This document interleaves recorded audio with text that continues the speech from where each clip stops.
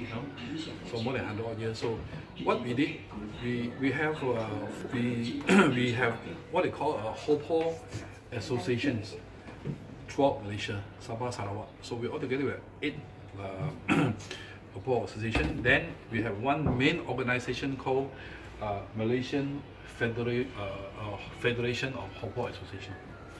We have 合总 Hopo 总会 So under this Federal Hopo Association, we form a Hopo Malaysian Hopo Cultural Foundation, called Cultural Fund, Malaysia Hopo 文化基金会. So I'm the first term chairman. So one term is 3 years. So now I'm in the second term. They insisted I stay, so I still take on the challenge. So this is second term already, coming to the 4th year. So they have been wanting to do something like that for years, but nothing take off. I think probably border also lah. So finally they requested me, asked me to take up the challenge. So in 2014, I took up the challenge and became the first term chairman, or now second term, of the Malaysian Hopo Cultural Funds Foundation, basically. So the purpose of this foundation's cultural foundation is to promote Hopo culture. Okay, so that the Hopo people, descendants from generation to generation will know how we come about, what we have gone through. Afterward, I will take you all through some of those jobs that was, or professions, when they first came to Malaya those days. How those people have, the kind of profession they have gone through, and how they evolved from those grassroots kind of jobs to where we are now. And most of the Hopo people are doing quite well now. I think they are doing quite well now. I can also mention to you how many Tan Sri, how many Wan Sri, how many all these are. So we're doing quite relative now. So there's kind of the purpose is to try to find out the quality in the Hopo people. So the Hopo people, we are part of the Hakka, Hakka, we are part of Hakka, but Hopo people are extremely united. We feel very proud of our Hopo culture. We are proud of our foods, and we're also very proud of the language we speak. Even though, as I said earlier days, we are shy to speak Hopo because they say in Japanese. But everybody doing all those those early days in the 50s, 40s. Most of the Hopo people are very poor actually. So it was over because of our kind of perseverance, kind of a spirit that we have, or the quality that we have in us. So it makes us out of that kemiskinan, the poor cycle. So I think most of the Hopo people are doing relatively well, as I said now. So that makes us proud, and we are very proud to speak Hopo, even we speak very loud also in front of the public. So that's the difference, how we transform from a so-called shy and how to call inferior feel kind of ethnic groups to a very proud and of the ethnic group that we have now. Okay, so the purpose of forming the, as I say, this cultural foundation is to transmit or to pass all these values, what we have in us, to discover what we are, to make us what we are now, and to the generation to come. So with that, immediately I took up 2 challenges, and after forming the cultural foundations. First is to employing a group of consultant writers to do research and write the history about Hopo people from the first day coming from China to where we are now. So I will explain all this in detail afterwards, to where we are now, so the process that I've gone through. So this particular story, we call it historical facts, it will be in 3 volumes. Okay, it will be in 3 volumes. So volume 1 is about the Hopo people religious belief. Of course, mainly within Hopo people, we also have Christian, we also have Buddhist, we also have Taoists, this and that. But mainly, there's still even in some of the Christian Hopo people, they still believe that main religion that was actually inherited by our ancestors those days. You know, so we call it San San Guo Wang, the three king that we will mention.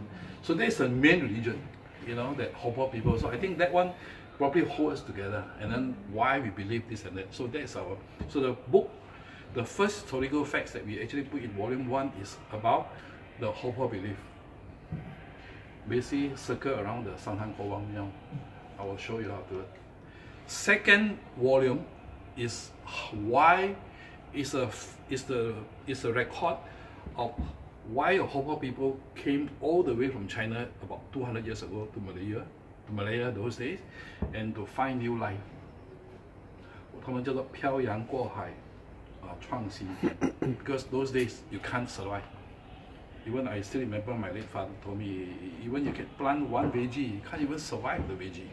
So either they see to die and they go out. So they have to travel. You know, those days they came in a small boat. Those who died on the boat, no burial, no, dumped into the sea. So the sea was their burial ground those days. So all these have been recorded. So the third volume is about our cultural stuff lah, our food. Okay, I will take you all through our food. Okay, and our way of life. Okay, the clothes that we wear. You know, the song normally you pass on from one generation to another. Nowadays I don't know how to sing those songs.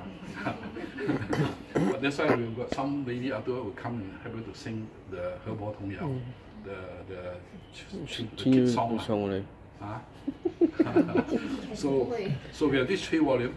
So then along the way, when we did the first project to collect all this, do research about our Hopo history, the journey that we've gone through, we also collect a lot of these religious, these are cultural relics. These things like this, we collected along the way. Now look, so the immediate idea is to have a cultural place, cultural museum, so that when people come, you know, wow, like what you all see also, wow, like that lah. This is what I've gone through, you know.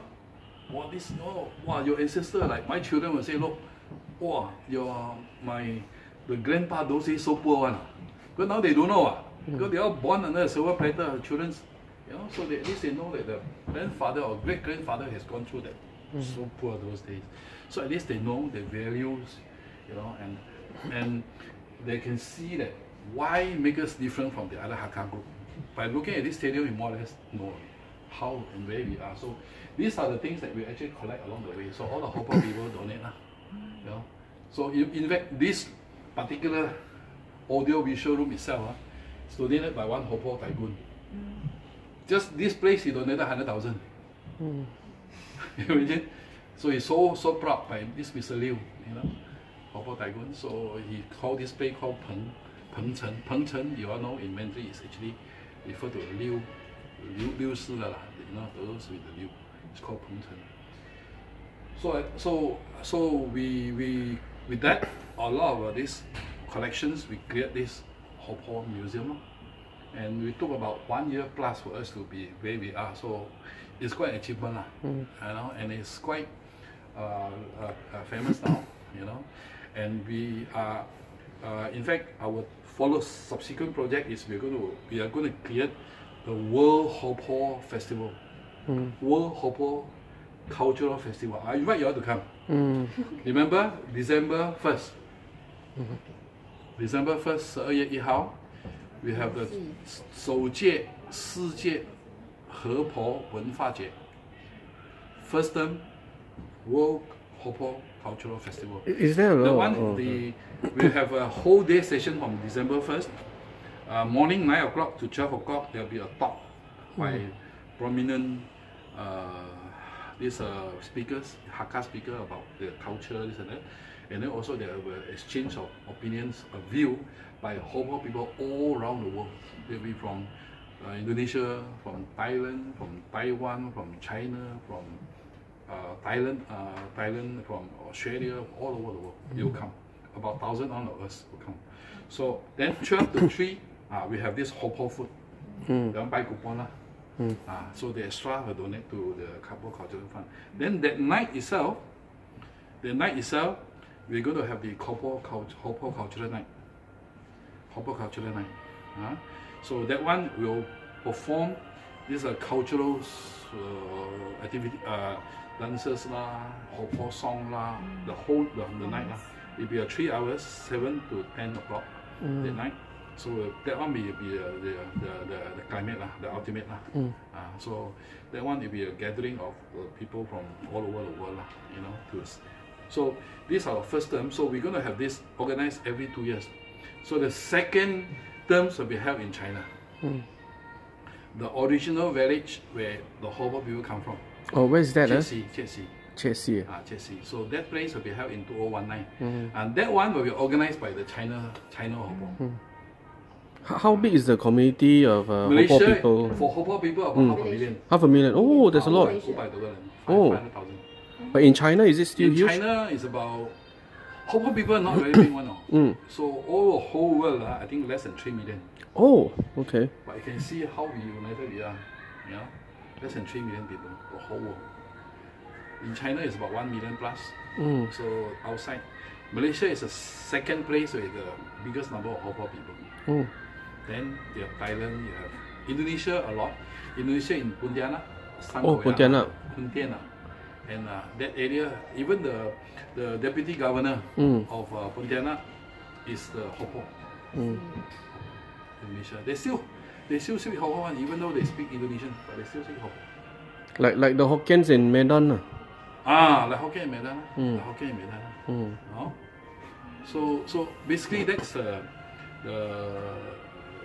so these 3 books, the Hopo books will be launched on December 1st itself, that night. And then we intend to donate the 3 books to the library to all over the world for a university which has a Chinese faculty.